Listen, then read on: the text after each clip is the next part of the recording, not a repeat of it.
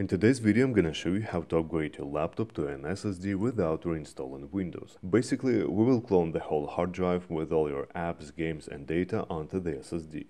The whole process is very simple and it will take about 25 minutes. For this cloning, you will need a USB to SATA adapter. You can also use your external hard drive's enclosure. And if you upgrade to an M.2 SSD, you will need one of these adapters. All the links in the description below.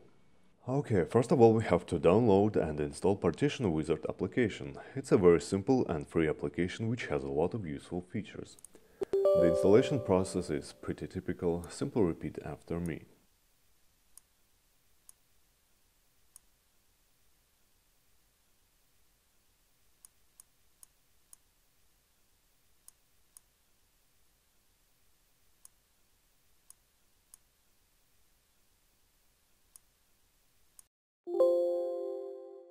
Now connect your adapter's cable into USB port and run Partition Wizard.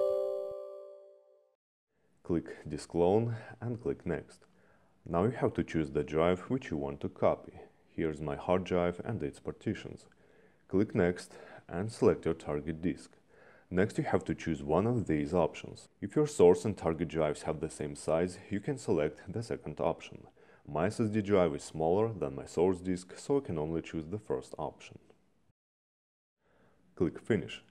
As you can see, this application can automatically resize target partitions to fit a smaller drive, and you have to understand that if your source drive is full, then there is no way you can fit it onto a smaller drive.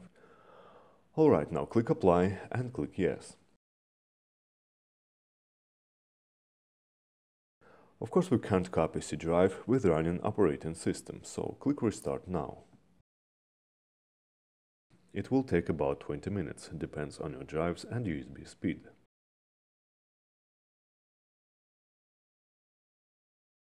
Okay, now shut down your laptop and simply replace your hard drive with a new SSD. It's a very simple task that anyone with a screwdriver and a little patience can easily complete in 10 minutes.